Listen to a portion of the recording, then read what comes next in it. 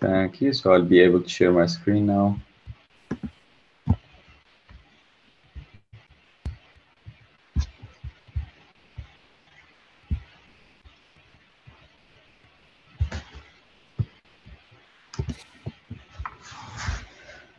Well, thank you again for joining us. To start with, I'll introduce myself and then I'll tell you a little bit about what Bees and Refugees is all about, what we've been up to, and what's our next step. Then we're gonna go through we're gonna talk a little bit about the honeybee and beekeeping, which is very exciting. My name is Ali Al Zain. I'm a beekeeper and the founder of Bees and Refugees. Bees and Refugees is an environmental and social organization introducing beekeeping as a craft and therapy to refugees and to local communities, while also supporting the efforts in saving the native black bee and preserving it. So far, we started by crowdfunding for the initiative. So it's a community led and sponsored initiative. So we started last year in I believe it was February 2020 when I quit my job in the fashion industry and started this adventure. So we managed to crowdfund £13,000, and that we used that money to pay for our first 20 beehive, our first 20 native black honeybee colonies. That's when the 20 native black bee colonies were increased to 30 by splitting the hives. Since then, we've offered workshops to more than 200 participants, where they were mainly unaccompanied asylum seekers and students from disadvantaged backgrounds.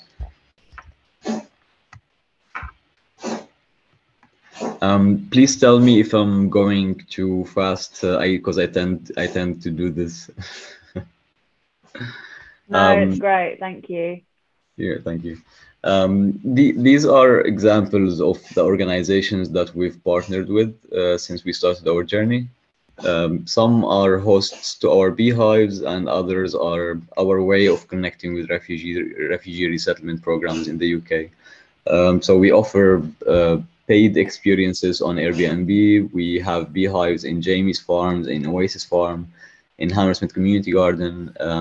We have beehives at Hammersmith Academy, Dulwich Prep School. So we also are placing beehives in academies and school right now, so we can use those beehives to educate students on the importance of pollinators. This is not our team. This is so we're a community-led organization. So we always have volunteers join our work. So we have more or less almost always we have 20 to 25 volunteers. Some of them work on our social media. Others work on painting the hives and building up the hives. This is where we usually have our volunteers meeting. It's in the farm that's it's called Oasis Farm in Waterloo. It's like oh, sorry, that's my cat. It's a small hidden gem in Waterloo. So yeah, everything we've achieved so far is the result of the collective genius of all these volunteers who shaped the way we work and our priorities. We do take pride we do take pride of our volunteers team and how diverse and strong it is. We have skill sets from like every life aspect, from creatives to human rights lawyers and media specialists. We even have like two companies right now volunteering. One is building our website, the other one is building writing the content for the website. This is our plan for the future. So we're currently crowdfunding, and we're meeting with investors raise £200,000 in a blend of grant and repayable debt to establish London's first community apiary and food forests, and to hire key team members. So as a result of having our own base, we will be able to support refugees and local communities in the UK while also using this space to establish similar projects in refugee camps, which is the aim of of this project as well. One of the goals of this project is to take this experience to refugee camps where refugees are deprived of any sort of activities that could alleviate and support their mental health.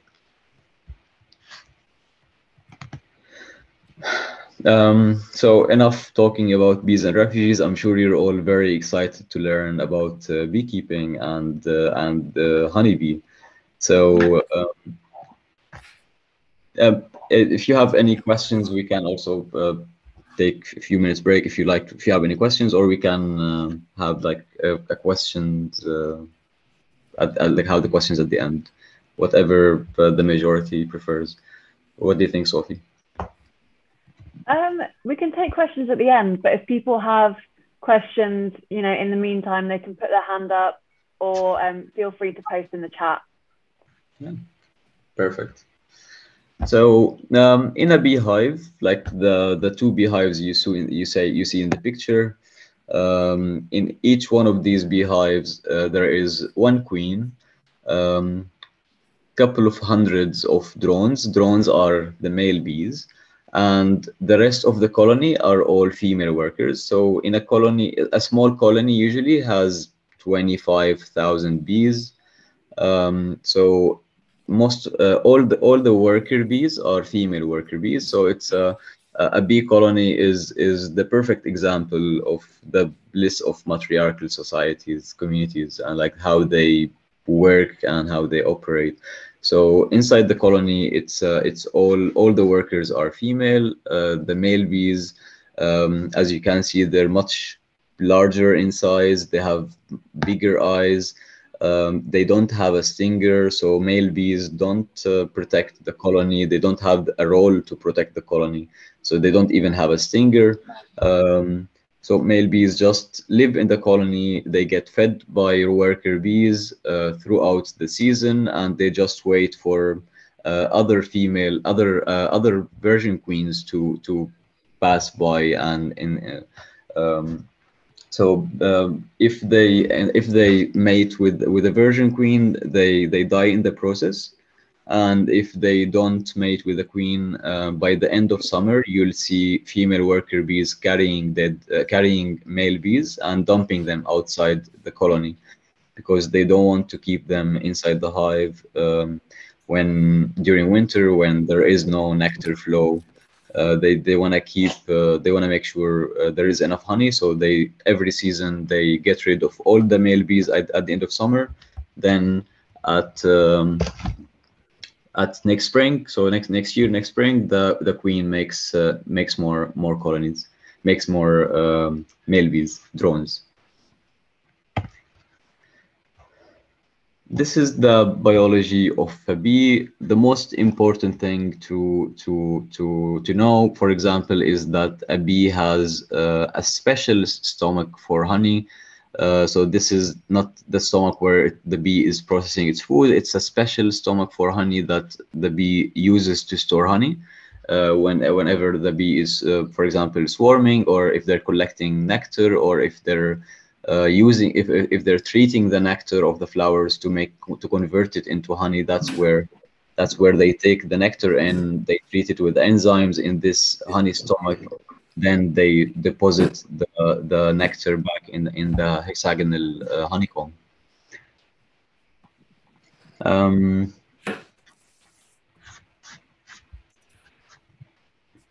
Another important thing it's also very cute that all bees have pollen baskets. So female worker bees, they have pollen baskets on their legs. So if you look at a close-up picture for a honeybee, you'll see that they're very hairy insects. So when they're flying, when they're landing on a flower, the pollen gets attached to their body. Then they brush the pollen down to their baskets on their legs, and that's why if you're observing a beehive, you'll see a lot of bees bringing pollen like this, collecting, like basically coming, like flying back to the hive with, Is it with okay? honey. Oh, wow. Thank you so much. Two for each. It's still ended at 12 for this month, so yeah. It's Hi, really sorry. Could for everyone 5 who's days. not Yeah, speaking put brilliant. themselves on Thank you so mute? much. They eat every day. Yeah, and fruity, you know. I can't children anymore small like that, so. Ali, as the host, I think you can mute. Give you a flower. You can mute. Ali, I think you can mute because you're the host. Okay. Yeah. Sorry about that. No, don't worry. I wasn't sure who to mute. We'll go back to the presentation.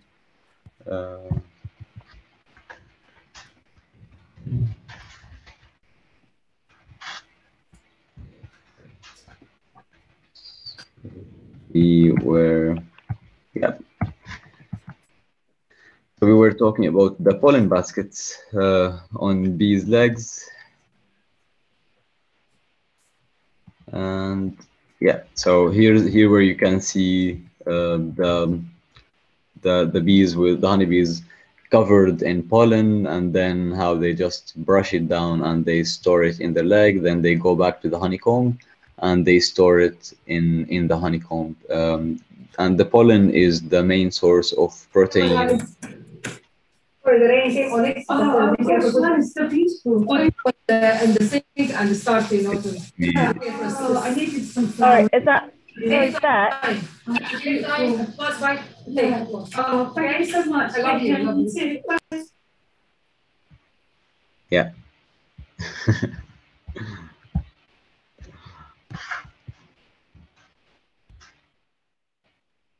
Sorry about that.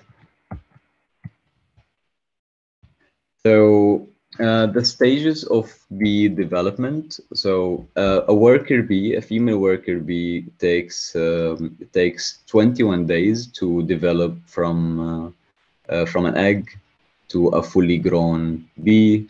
So the queen bee walks around the honeycomb and lays eggs. That's all the queen bee does, is laying eggs all day, all night. A queen bee lays more or less 2,000 eggs a day.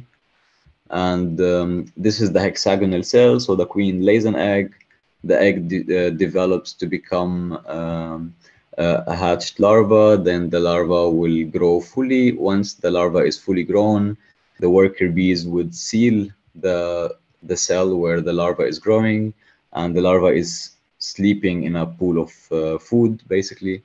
And then this is how the bee looks like when it's 19 days old. And on day 21, the female worker will emerge from the cell. This is the first picture I took for a bee that was hatching in my first colony in London.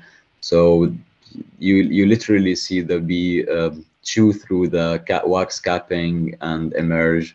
And then the first task that the bee does is cleaning the cell where it was born, preparing it for the queen to lay eggs again. These are the most common species of bees. And so in the UK, the most common bees are the buckfast and carniolan and the Italian. Almost 100 years ago, the British black bee, or the dark European bee, the scientific name is the dark European bee, and it's known here as the British black bee, was the most dominant bee in the UK since the last ice age. But then beekeepers started importing Italian bees and buckfast bees and carniolan. So all these imported bees, when they arrived to the UK, they brought parasites with them. and the parasites almost wiped out the native black bee. People thought that they were extinct, and some other beekeepers thought that since they were just left, they were left only there was only few wild colonies left, so they thought that they were aggressive and they were not domestic, they were unable to domesticate the bees, and until now, people and many beekeepers believe that the native black bees are more dangerous and they are wild bees. However, since they're endangered, we've decided to keep only native black bees, and we actually realized that they're not aggressive. They're just as peaceful as any other bees. If you're leaving their honey, if you're not taking all their honey, if you're treating the bees in an ethical way, I think all the bees could be domesticated, and they're very docile insects. For example, um, in this video, this is one of the hives that few of the hives that we have in a space called Oru space. It's a working space in Dulwich, and you see that the gentleman who was filming the video was sending me telling me about the bees, and he wasn't even wearing a bee suit. He was just walking around the bees, and Hey, Ali. it just goes to show how docile these insects are. Hey, Ali. Day 3 of the heat wave here at East Dulwich. So just thought I'd give you a little update on how our little friends are doing. So this is the hive we were most sort of worried about, and we had to pull our bees back into. Not a great deal of activity happening here, but there's still bees in there. This bee here, I think our second or most active one, is formed a little bit outside the hive. Hopefully just weather related. Got a similar sort of thing here, but less of a bit, more like they're just chilling outside a little bit, hanging out outside. Everything looks fairly well. I'll just quickly open up our most at-risk hive. Not a great deal going on inside, as we sort of expected. But yeah. The rest look like they are absolutely thriving. So let me know if there's anything we can do to lessen the burden of the heat. This is an update on our busiest hive. Looks like they are prepping a second level. It's exciting. And you've taken a close-up view of this already, but maybe you want to see it in action again. There we go. That's the update from Oru.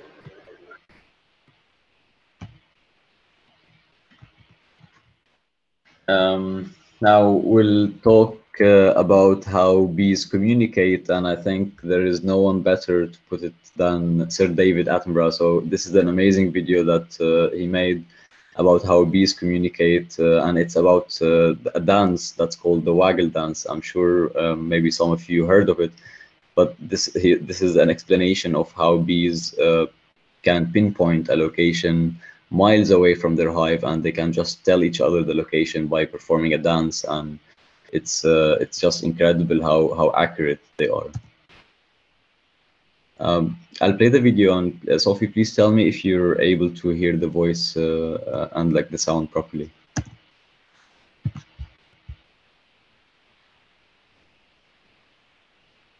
Oh. Sorry, I think the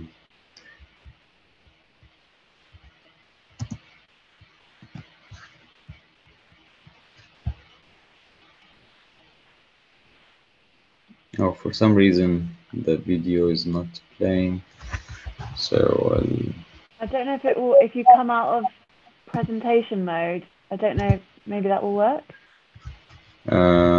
Possibly.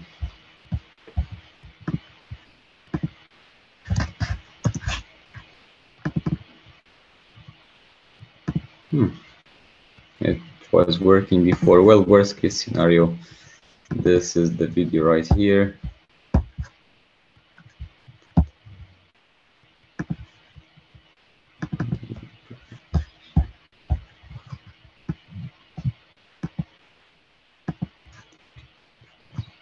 Sorry about that. That's okay.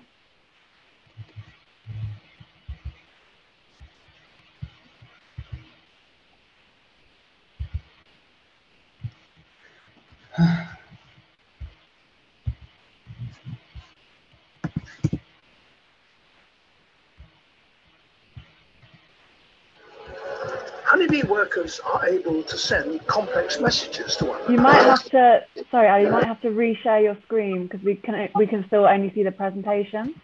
Oh, okay. So, I thought that you were looking at what I was looking for. So no, we could hear it, but not see it. Sure.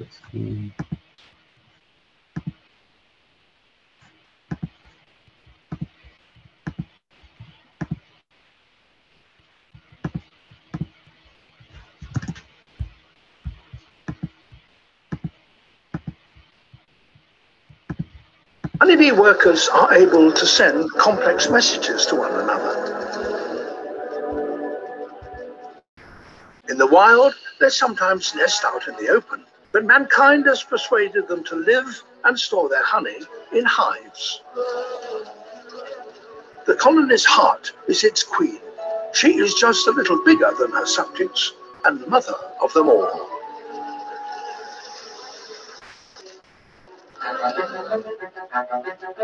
In spring, when food stocks are low, the workers get busy collecting nectar.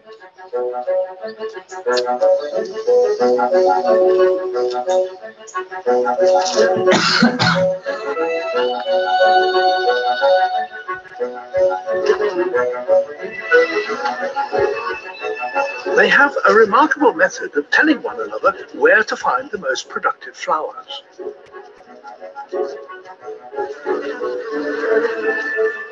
It's called the waggle dance. This returning bee has just found a new source of nectar and is going to tell others in the hive about it.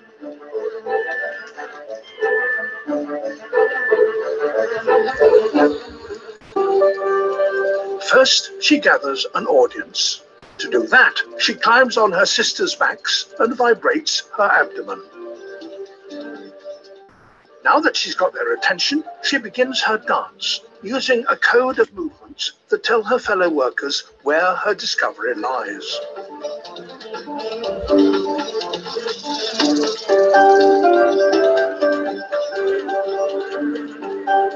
The duration of her waggle indicates the distance to the nectar source. The longer the waggle, the further the flower.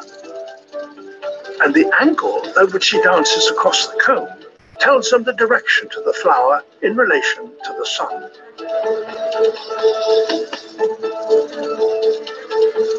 Her instructions are remarkably accurate and can pinpoint the location of a nectar source over 6 kilometers away. Some of her fellow workers set off immediately to find it. In one short season, the colony's workers will visit up to 500 million flowers and will make around 90 kilograms of honey. That is sufficient to sustain the whole colony through the coming winter when there is no nectar to be had.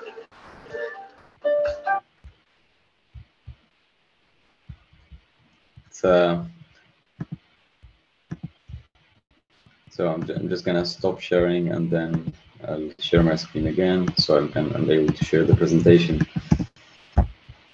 It's very incredible. I think there is still so much to learn about how bees work and how they communicate and how they work. It's how they work as a collective, because you have in some colonies you have 80,000 or like 100,000 bees working together, just working as one, basically as a collective, and it's just fascinating. Hi, Ali. Sorry, this is Joseph. I think there's a message from Beck for you to, as a host, can you let those that are in the waiting area in to join the meeting, please. Sorry. Oh, no, thank you. Do you know how to do that? Yes. Okay.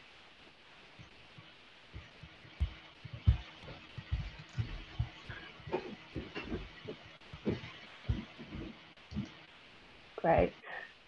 We also have a question in the chat. How many bees are there? I presume that's in each hive. Do you know how many bees are in each hive? But you can estimate the number of bees in each hive by knowing how many frames inside the hive there are and how busy the hive is. So it's always estimates.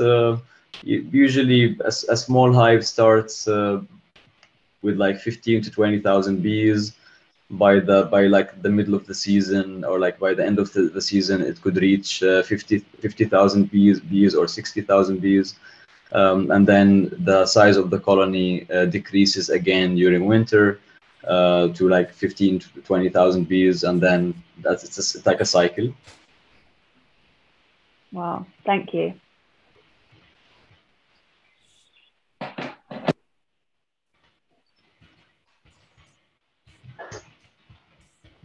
So we're gonna talk about honey, its components and its benefits. And when we talk about the benefits of honey, of course, we're talking about raw honey, not supermarket honey, because as you may know, most supermarket honey is actually just a diluted syrup. It's like sugar water syrup. So raw honey will have it's 70 to 80% carbohydrates. It has minerals and vitamins. It has enzymes, proteins, and amino acids. The water could go from 5% to 16 or 17%. Of course, the less the water in the honey, the better. And there are countless benefits for honey, from soothing cough to providing nutrients, treating wounds, healing burns, helping with seasonal allergy. It reduces sorry, it's an antibacterial and antifungal, and it also helps with blood sugar regulation. So there are so many benefits for honey, and especially if you're consuming raw honey that is unpasteurized and unheated, because when you're heating honey, you're basically destroying most of its benefits. When you put a spoon of honey in your tea, it's still better than sugar, but you've wasted most of the benefits, and most of the enzymes are destroyed by heat. So it's better to, if you want to add honey to your tea, it's better to wait until it's a little bit warm. So processed honey it has all the antioxidants removed, and the beneficial enzymes are destroyed by pasteurization. When raw honey, it actually boosts immunity, and it's anti-inflammatory. The raw honey is basically extracted straight from the hive to the jar without processing it or heating it. So you just basically, I'll show you how honey is extracted. So this is a frame of honey. When the bees bring nectar, and they deposit the nectar in the cells, and then they cure it to make it honey, and then they seal the frame with a layer of wax to keep it, to save it. Wow. Sorry.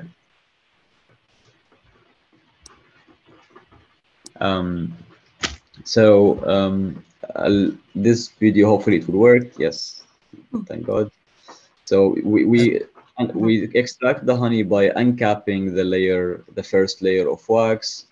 So you uncap it, you remove the first layer of wax on both sides, and then we put this frame as it is in a machine that spins, and the honey will drips on both sides.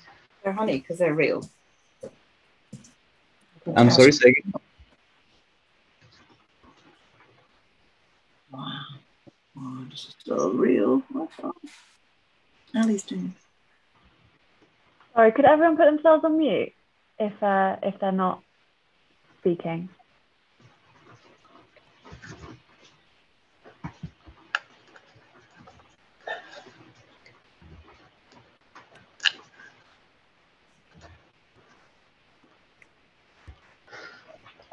I would have really loved to show you an actual beehive, but it's raining like crazy outside. This is the honey extractor that we use. It's quite a big extractor, so it doesn't take much time to extract the honey. But yeah, the spinning the frames could take from like 5-10 minutes to sometimes 12 hours or even 24 hours.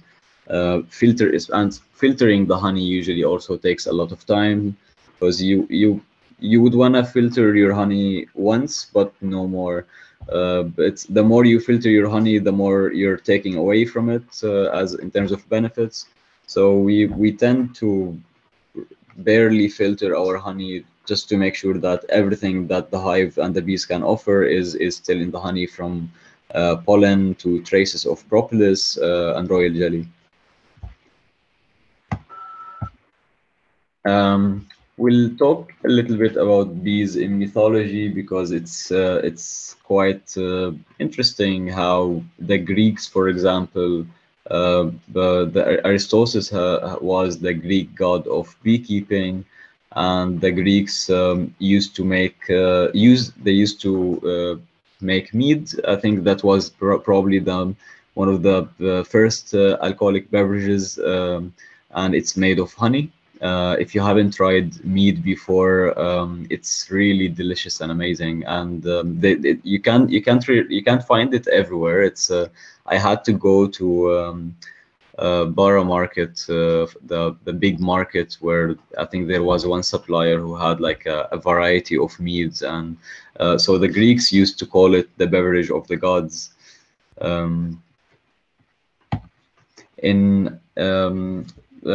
For the Roman, Melona was the Roman goddess of bees, and gold plaques in the British Museum, they were embossed with winged bee goddess, dated to the 7th century. The bee found in India was believed to be the sacred insect, and that bridged the natural world to the underworld. Now, there are different types of beehives, and there are different schools of beekeeping. So if you're learning beekeeping there are usually, depends on who teaches you beekeeping. You usually end up having a specific set of views on things. But to give you an idea, for example, there are people who keep bees for commercial reasons, so they're more interested in having hives that could offer them easier management styles and better ways of extracting the honey, and there are other beekeepers who would like to keep bees in a much more natural way, in a sustainable way.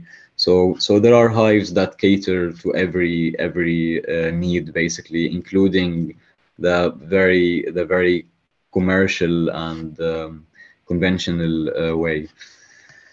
The standard beehives, it provides protection from weather and predators. You can add and remove boxes as the colony changes in size. You can give and provide frames and wax foundation, so the bees can use to make the honeycomb, so where the queen can lay eggs, and where they store the honey and the pollen. You can add and remove frames as the colony size changes, and having a standard beehive with frames allows you to inspect and check the health of the colony. And of course, when it comes to harvesting the honey, having the frames it makes it much easier, and a lot less wasteful of resources to extract the honey and then give the frame back to the bees, and they can just fill it in a matter of days if there is nectar flow. Now, the alternative is the natural beekeeping. So this hive is called the top bar hive. Now, because bees are endangered, some beekeepers now feel that they need to protect bees rather than exploit them. So a sustainable and natural beekeeping method aims to minimize interference, and it helps the bees survive. This is the top bar hive.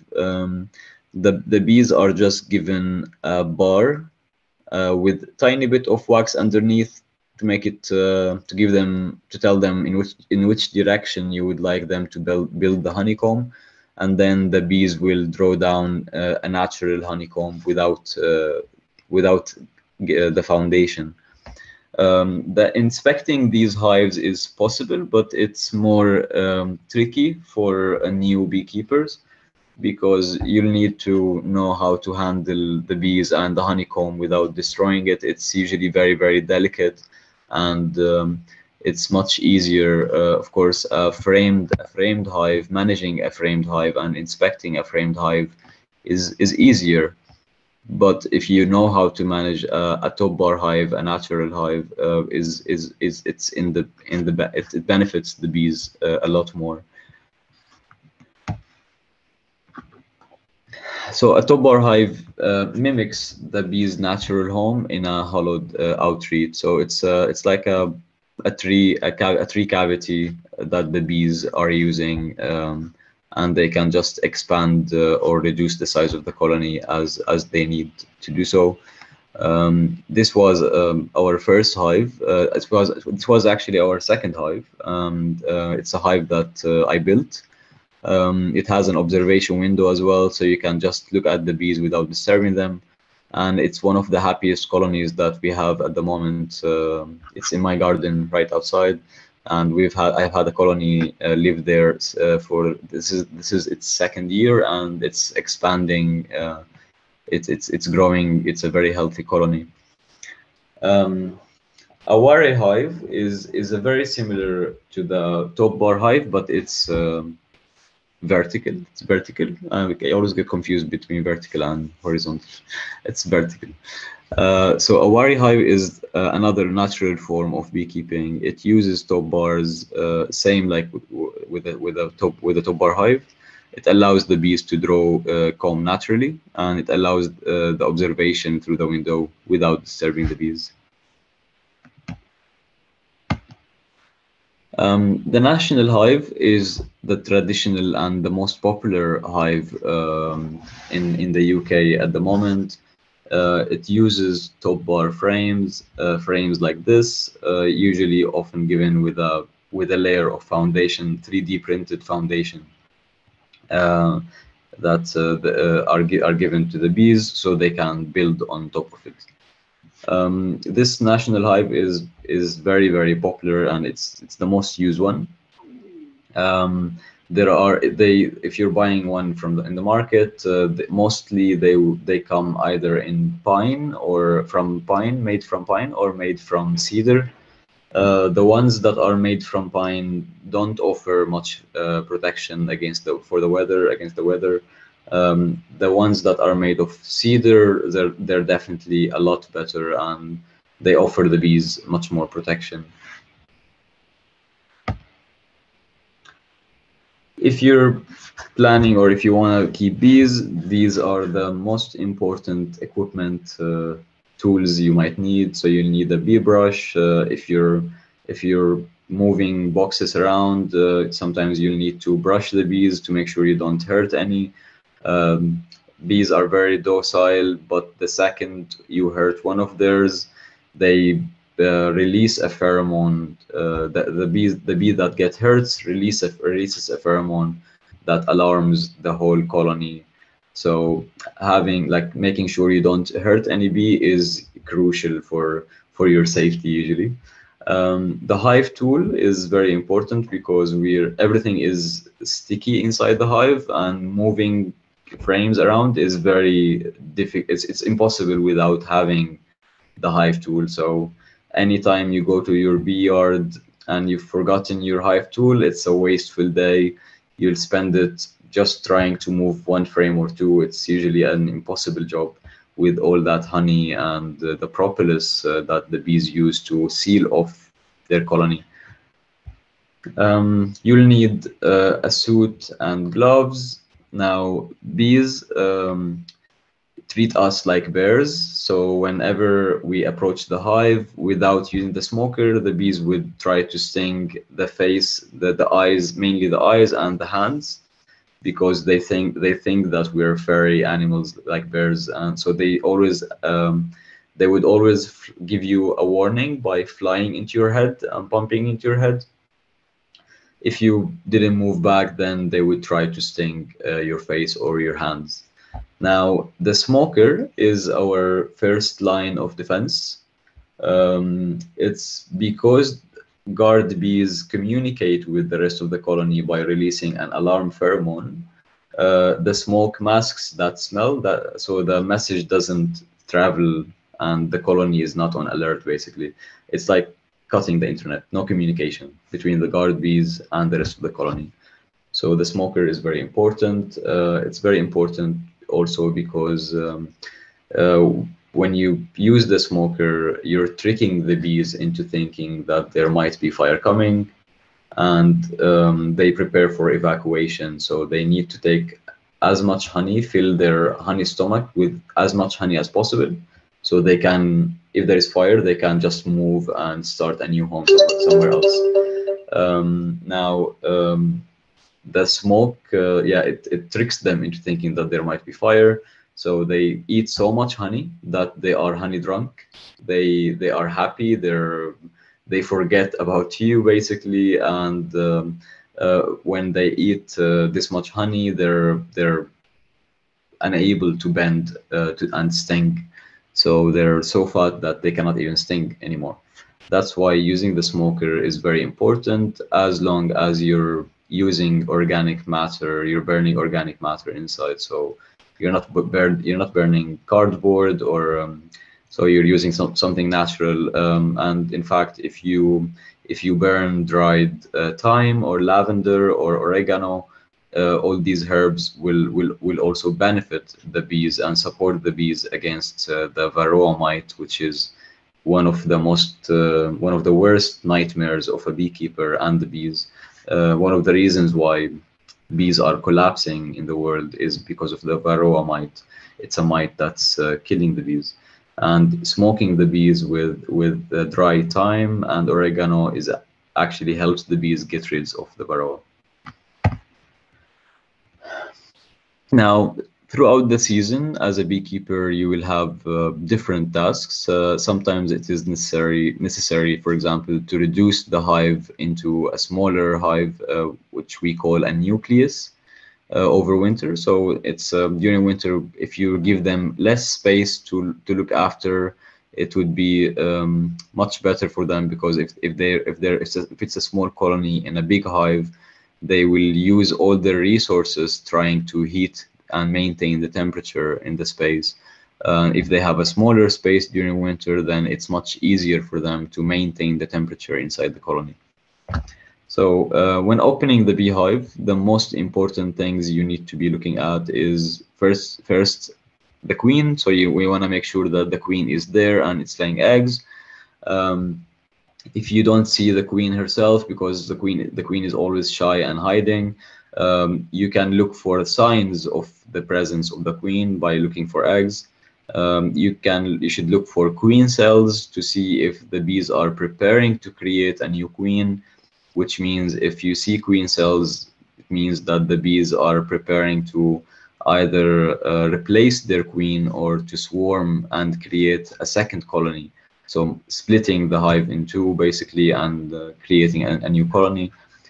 You need to check on the bees' health and to make sure that there is enough space for the queen to lay eggs. You need to make sure that there is enough space for the foragers to store pollen and nectar.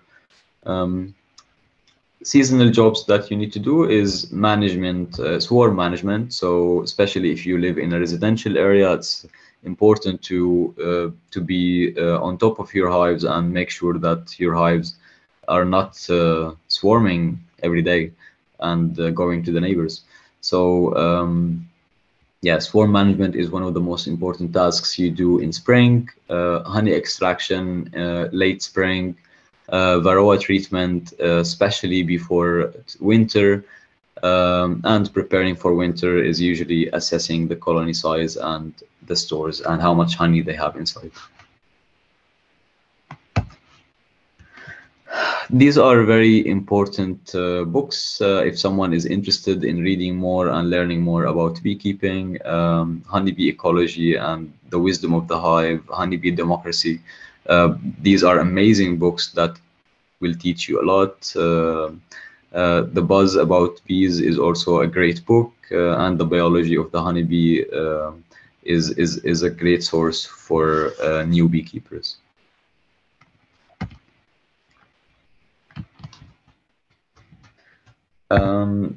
I hope the presentation wasn't too long, and I hope that you learned some interesting facts today. I'll now stop sharing my screen and yeah, and then if you have any questions, please unmute yourself. I'm happy to answer any questions you may have about bees and refugees. Yeah, any questions you have, please hit me. I've been talking for an hour, so. I have a question, Ali. Not about beekeeping, but about honey. You said earlier that essentially processed honey, the supermarket honey, are essentially water syrups or sugar syrups. How do you distinguish that? I imagine that a runny honey, like I don't even know how to describe it. You know, like sometimes you get honeys with honeycomb, and then you've got manuka, you've got some liquidy honey. So I imagine that liquidy honey is kind of almost like a sugar syrup. I mean, to be honest, when you extract fresh spring honey, it's very liquidy. It's very soft. So it's not an indication. But if it's cold, if the weather is cold and the honey is still running, that is definitely a sign that the honey was heated and it was pasteurized, which means it was mixed with other honeys and it was heated to make it in that shape. So raw honey will always crystallize in cold temperatures, in low temperatures, and it's only natural for the honey to crystallize and become set honey in cold weather. It's actually it's a good sign. If the honey crystallizes, it's a great sign. It means that it wasn't heated, so it hasn't lost most of its properties. Oh, I was thinking the opposite, because I thought, crystallizing honey actually is not good, because I have to kind of really spit it out. Yeah, it's a very common misconception. Even when I was a child, I always thought that it was mixed with sugar, because it had that crunchiness to it, and or like, this is filled with sugar. It's actually the opposite. And if you're buying honey, I think the best way is to look at the label. Stay away from anything that says blend of EU and non-EU honey. Anything that says blend of honey, just steer away from it, because a blend of honey means that they had to heat the honey in order to mix it, which means they could add rice syrup, which is undetected by even by labs. And it's practiced, especially like there is so much honey coming from China that is diluted with sugar syrup, and the labs cannot detect it. And then whenever there is a way to block that honey, the honey is then transferred to other countries and sold as if it was produced in other countries. And that diluted honey invaded the market. I think there was a recent report done by the Independent that they were testing honeys in the UK from supermarkets, and they found out that 90% of the honey in supermarkets was just diluted. It's a solution of sugar water. So it's either the beekeepers, they're heating the honey and mixing it with rice syrup, or the beekeepers are feeding so much sugar water to the bees that most of the honey made in the hive is made from sugar water that has no value, not for the bees, doesn't have value for us, neither for the bees. And that's one of the reasons why bees are dying, because you get the British Beekeeping Association telling new beekeepers that it's okay to take half of the honey if you compensate by feeding sugar water. Now, imagine if you're feeding your kids Coca-Cola for 3 months for lunch, breakfast, and dinner, and what do you expect? Their health will be deteriorating. It will get worse with time. The more honey you're taking away and you're compensating with sugar water, the more you're killing them basically with time. And the honey you're selling to your customers is diluted, is made from sugar water, so it has no real value. I hope that answered your question. Yes, thank you. Lastly, Daryl has a question as well. But do you sell honey from bees and refugees? In Hammersmith, we store our honey in Bushwhacker Whole Foods. It's a small store. All right. Okay. In King Street or King's Road. I'm not sure. Oh, King Street. King Street. Opposite our office. Yeah, in King Street. Yeah. They're amazing bunch of people working there, and it's one of my favorite shops in London, really. Excellent. Daryl has a question. Good morning. Sorry I was late. I had trouble trying to join. I would like to, Ali, first and foremost, that was an amazing presentation. I feel I've learned more from your presentation than I've read in books. I find bees very interesting, but it goes in one ear and out the other. And I feel today I've stored it, a bit like the bees and their honey. So thank you and very well done. Thank you. May I ask, what is the difference between your honey and Manuka honey? So the Manuka honey has amazing medicinal properties because it is made from the Manuka flower that only grows in New Zealand and Australia. And that is why the Manuka honey is so expensive, because that flower grows only there, and that flower has medicinal properties. So whatever properties the plant has, you'll see that reflected in your honey. Whether it's if you have thyme, if you have cedar around you, if you have horse chestnut around you, you'll see that reflected in the honey. The honey we sell in London is honey made from London gardens, and what's so great about London honey that each garden has a complete different set of flowers, and there is a huge diversity of sources of nectar and pollen in London, which you can really see that in the honey. When you taste the honey, you can notice the notes of different flowers, the smells and the flavors from different flowers, which is amazing. So the Manuka honey has a lot of medicinal benefits, but I'm pretty sure it's also a little bit overpriced and commercialized, and unfortunately, there is no way for us to know if what they say is Manuka honey, what's labeled as Manuka honey, is really Manuka honey. Yeah, I hope this answers your questions. Yes, it does. Thank you very much. Appreciate that. Okay.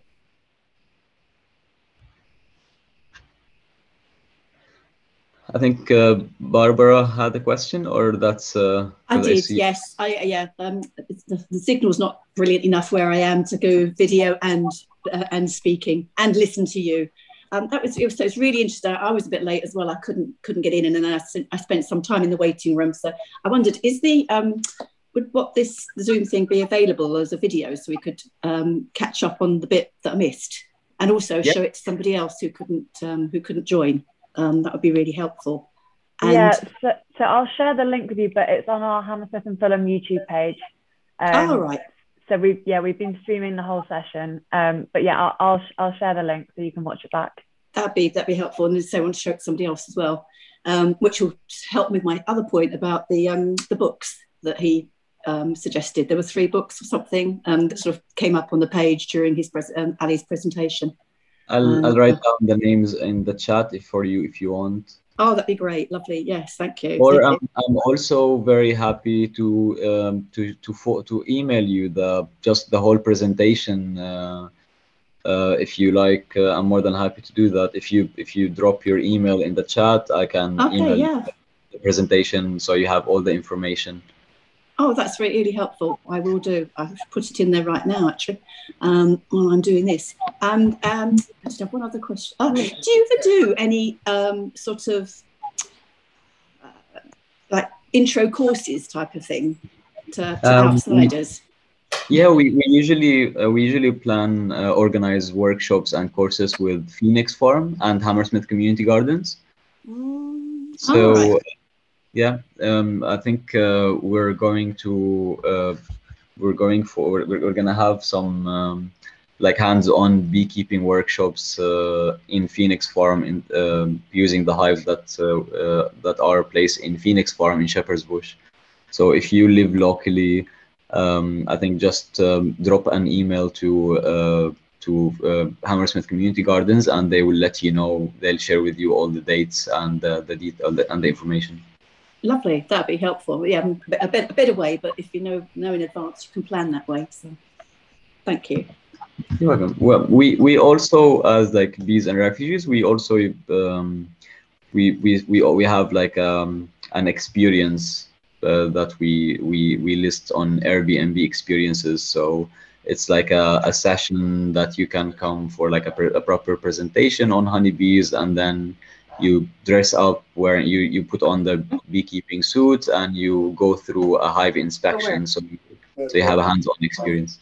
Oh, that'd be. I just think as a present to somebody actually would be a really nice thing to do. So is that on your? Would you get that via your Twitter page or something? I only came across you yesterday by sheer accident. So incredible. It's if you look Bees and if you type in Bees and Refugees Airbnb, I think it will take you straight to the experience. Great, lovely. Thank you. Thank you. Thank you. Thank you. Bernadette has got the question. Thanks. I'm sorry I was late as well. I want to just hear a bit more. I may have missed it about your work with refugees. Really, you work for a charity that works with refugees. And at the moment, we do line. We do nature each week. I'm very interested in the what you do with bees and refugees. My hand is not coming up. Don't stick it. Did you hear me all right? I'm sorry, I can't hear you well. Couldn't hear the last bit. Yeah, I just work with a charity with refugees. We deliver weekly online sessions and we cover nature and all sorts of things, including bees.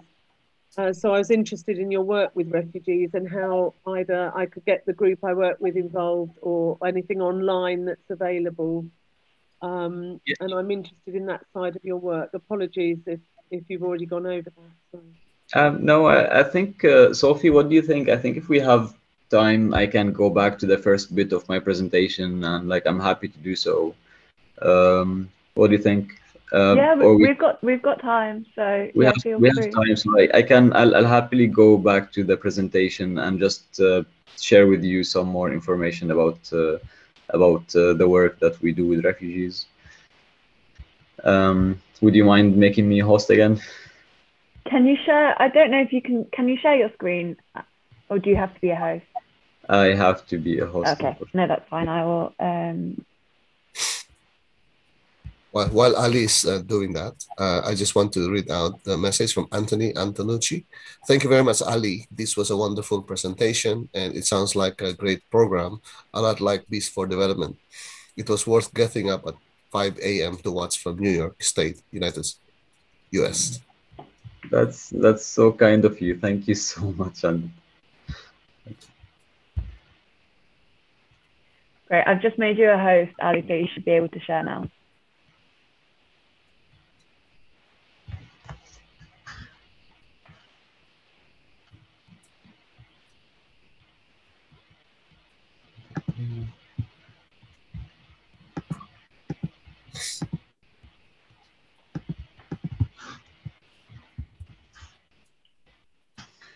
So yeah, can you all see my screen?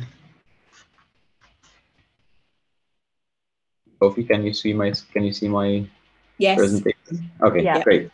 So to give you an idea about Bees and Refugees, so it's a community initiative that we started in 2019. I founded that initiative in February 2020 actually. And it was crowdfunded fully by the community and supported also by Hammersmith and Fulham Council. The way we work with refugees is that we have a partnership with organizations like the Refugee Resettlement Program, with the Red Cross, or organizations like Mosaic Charity that works with and supports refugees in the UK and in Greece.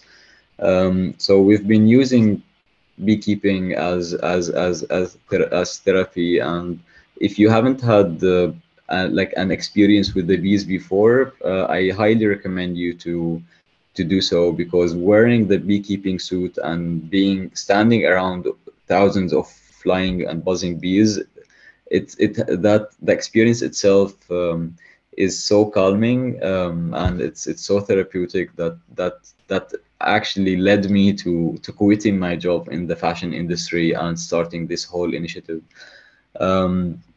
So far we've worked with almost 200 refugees, mainly from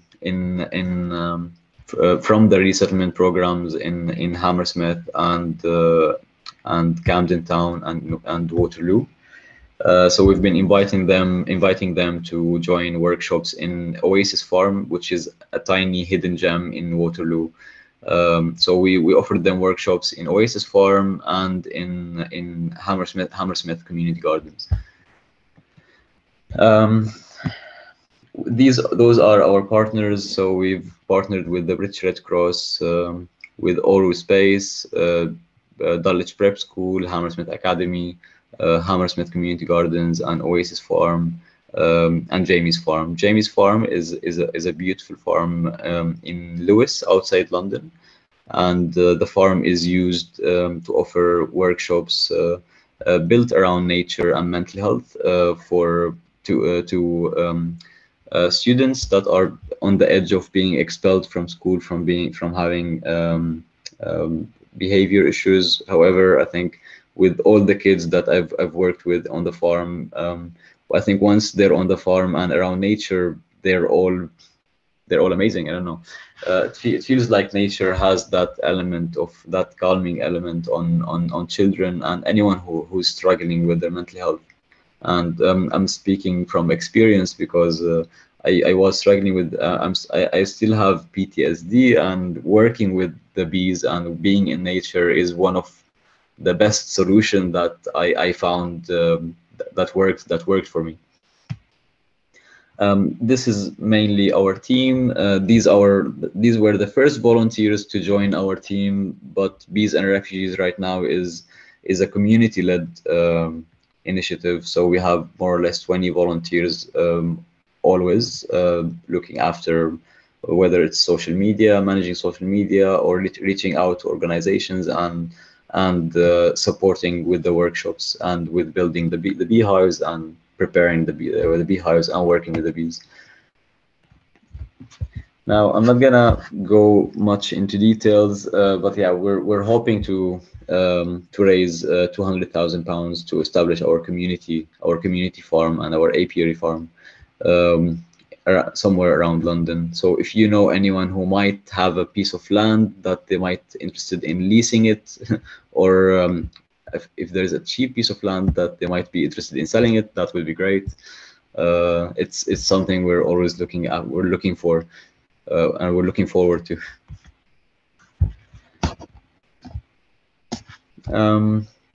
If you have if you have any questions, I'm more than happy to answer your questions, Bernadette. I'll drop my email here, and you can send me an email if you like to take this further.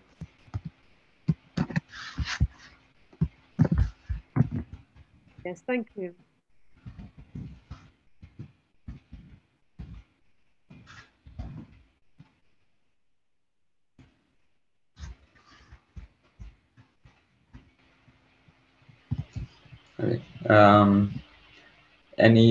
If anyone has any questions about the bees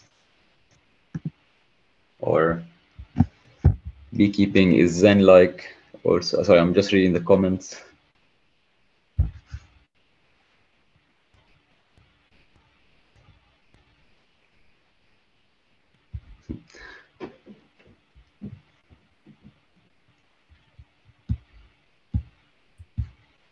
Do we have any final questions for Ali?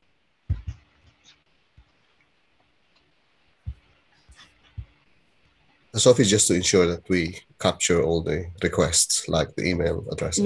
Yeah. No, I'm capturing that now. Okay.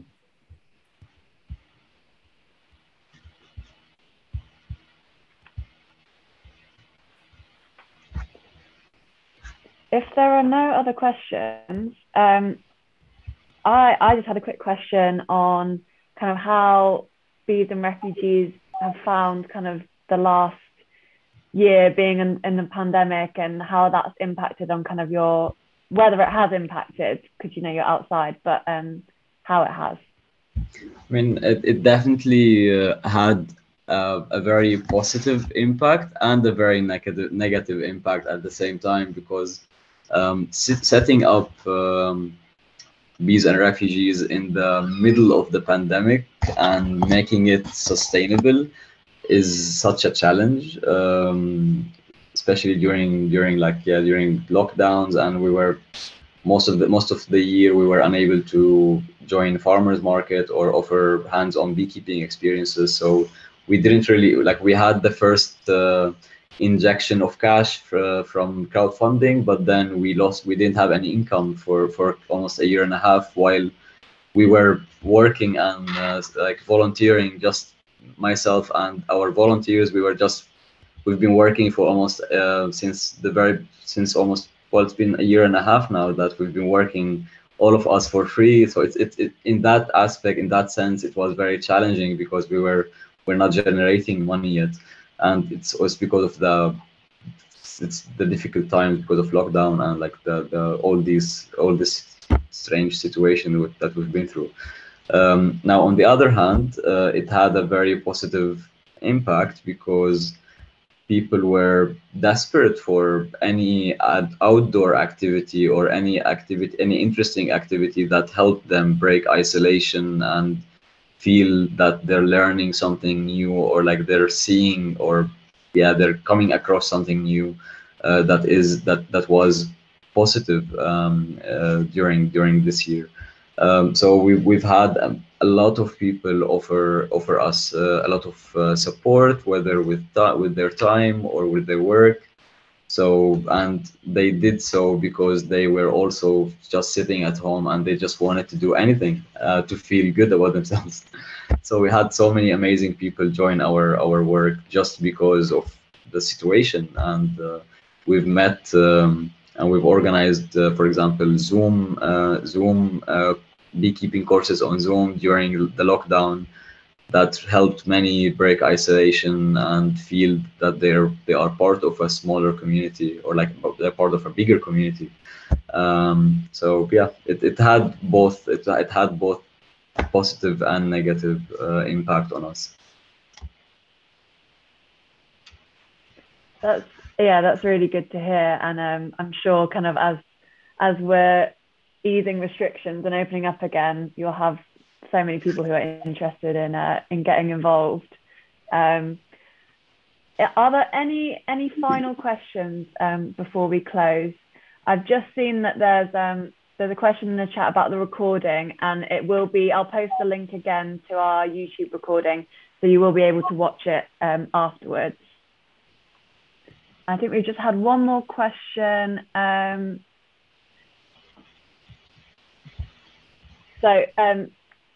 This person's interested to know how many people you've worked with who were initially fearful of bees and how they gradually overcame this. So I think most children I worked with were so brave that I was shocked. I was so surprised to see children being so interested and asking so many questions and approaching the bees without even wanting to put on the bee suit. I'm like, no, no, no, like you have to fear the bees a little bit. Like they're very docile if you don't hurt them, but accidents could happen. So, however, yes, I worked with perhaps, so the total number of people we worked with is so far more or less 200 people. Um, I remember specifically 3 cases that they were so scared of the bees at first that they didn't even wanna have the experience, and then by the time and of course they had to do the experience, we convinced them to put on the protective suit and join the group, and the 3 of them were so into bees at the end that they were asking to join the second group. Like they were like, yeah, can we stay please and go with the second group? It was really fascinating, especially because one of them had um, I forgot the word. The kid was very ill, and he was never interested in learning anything new, and he had anxiety of being around people and around any new experiences. And it was so fascinating because by the end of the day, his mother came to talk to me and told me that she never saw her kid interact with others the way she saw him interact with others, and she never saw him interested in learning something like he was interested in learning about the bees. And that kid joined the workshops.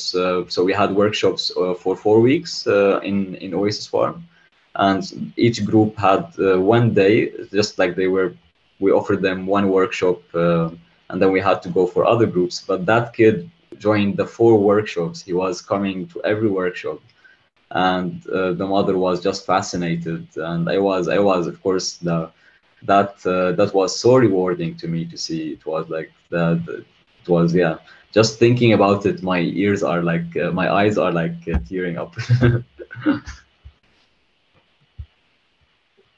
That is amazing to hear. What an amazing story. And yeah, so interesting to hear kind of the ways that beekeeping can really it is a therapy and it can help people. So yeah, thank you so much for sharing that. Do we have any final questions for Ali before we close?